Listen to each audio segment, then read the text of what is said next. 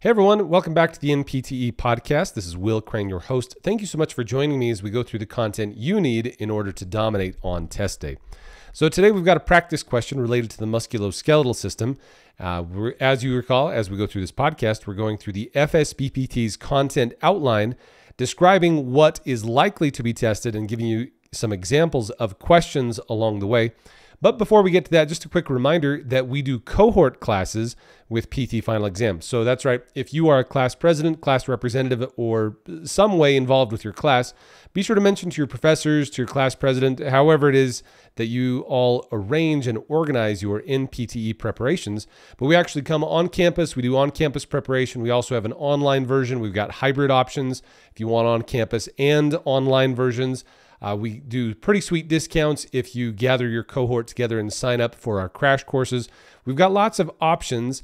And just speaking from our past experience, so I've been doing these cohorts now for 5 or 6 years now. And it's a ton of fun to get on campus, talk about the content, really talk about how to prepare for exam day. Plus, it's something that really improves and boosts NPTE pass rates among cohorts. I just got off the phone. This was a few days ago. I got off the phone with a professor at a university in the Midwest that he called me and just left me a message, say, "Hey, Will, I need to talk to you." And frankly speaking, I was a little bit concerned. Okay, what is it that we need to talk on the phone about? Is there something wrong? Do we need to adjust something? And he called me simply to say, "Hey, Will, I just want to let you know we just had our first 100% pass rate ever for our cohort." He's new program director. He was really excited about boosting his pass rate, but he had no idea that we could get up to the 100% pass rate mark. And so that's something that was a real red letter day for me as we talked on the phone, and he was just so excited. He could have just, he said he was over the moon. I'm trying to remember the exact phrasing he used, but he was so excited to get the students in his cohort across the finish line. And that's something we can provide for you. So again, if you're a representative somehow, you're involved with your program in any way, or you just want to suggest it to your program director, we do come on campus and we have some very, very promising results when it comes to pass rates. Usually we increase by a fair margin, and we've had a number of 100% first-time pass rates among cohorts. And let me tell you, there's nothing better than passing on your first attempt, one and done, and being on your way. And so if you're involved in any way, please reach out to us, ptfinalexam.com/contact. You can reach out to us directly there or on any of our socials, and we'll be happy to connect with you and get you some of those plans and pricing. All right, so let's go ahead and dive into our practice question here for today. So this is related to the musculoskeletal system. So the musculoskeletal system, this is the largest single system on the exam.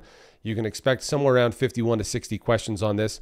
So those of you listening to this episode in the future, you'll note that the gross number of questions is changing from 200 scored items to 180 scored items. And that's because they're adding those case-based or scenario-based questions. And we'll talk about that in more detail as we get closer to the 2024 administration. But for now, just of note, we're talking with the 2018 to 2023 content outline. And that being said, the content will essentially be the same. So we'll stick with our content for now and just recognize this is equally applicable in the future as it is now. So let's go ahead and dive into our first question here. We've got our first practice question. We'll dive in. So first question here, or I guess the only question for today. During examination, a patient is noted to have excessive anterior trunk lean during the mid and terminal stance phases of gait. Which of the following interventions will be most effective at eliminating the gait deviation? So during examination, a patient is noted to have excessive anterior trunk leaning during the mid and terminal stance phases of gait.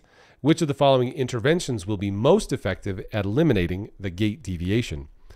Option 1, bridging in hook lying. 2, mini squats in bilateral stance. 3, prone press-ups. And 4, side-lying hip abduction. So again, the options are bridging and hook lying, mini squats in bilateral stance, prone press-ups, side-lying hip abduction. And again, the question's about during examination, a patient is noted to have excessive anterior trunk leaning during the mid and terminal stance phases of gait.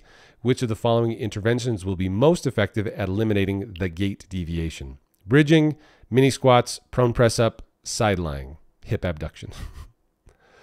All right, so this one's talking about that excessive anterior lean during the mid and terminal stance phase of gait, that's most likely due to a hip flexion contracture or tightness of the hip flexors. This is because as you go into mid and terminal stance, that requires extension of the hip. So you require about 20 degrees of hip extension during the terminal stance phase of gait. If you don't have that, if you can't get into hip extension due to tight hip flexors, you will compensate. There's three main compensations. Either you have excessive anterior pelvic tilt, you have excessive lumbar lordosis, or you have an anterior trunk lean from the very tight hip flexors.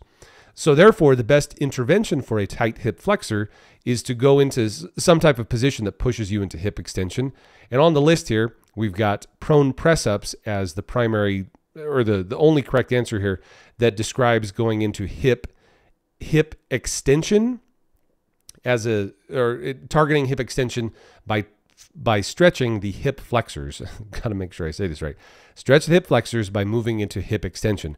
The prone press-ups, you can also do this just prone lying, and you could put a pillow up under the leg, something to push the leg into further extension. These other answer options are not directly targeting or not most effective at targeting hip flexor stretching. So the other answer options, bridging and hook lying. This is a target certainly on hip extension, but it's activating the hip extensors and is primarily used to strengthen the hip extensors. And again, because we don't have weakness of the hip extensors, this would be possibly secondary. I mean, it is good to strengthen the hip extensors. It'll help push into extension, but it's not going to directly target the problem of tight hip flexors. You need to stretch those for sure. So obviously number one, prone press-ups or some type of prone positioning, or what do they call it? The modified kneeling or a lunging position, whereas you go into a lunge position and the leg behind you pushes into hip extension. That's another way to stretch the hip flexors. So targeting the hip flexors is the clearest, most effective choice here. Bridging and hook lying, that would be for strengthening the hip extensors. That would be for like a gluteus maximus gait. Mini squats in bilateral stance. So mini squatting, that is targeting the knee extensors. So if you had an anterior trunk lean during initial contact, that would be from weak knee extensors. And so mini squats and bilateral stance would probably be a good option there. And then finally, side lying hip abduction. That's a good one to target the gluteus medius. So if you had a Trendelenburg gait, the side lying hip abduction would be your best bet. So in this case, where we've got the anterior trunk leaning during the mid and terminal stance phase of gait, that's going to indicate the tightness of the hip flexors, therefore requiring some type of stretch into hip extension. So the prone press-ups are the clear winner here. All right, so with that, we'll bring today to a conclusion. If you haven't yet, be sure to leave us a 5-star review. Always helps. Give us a like, a share, subscribe. And be sure to check out all the other episodes we've got here on the NPTE podcast. Totally free podcast. Hope you're enjoying it.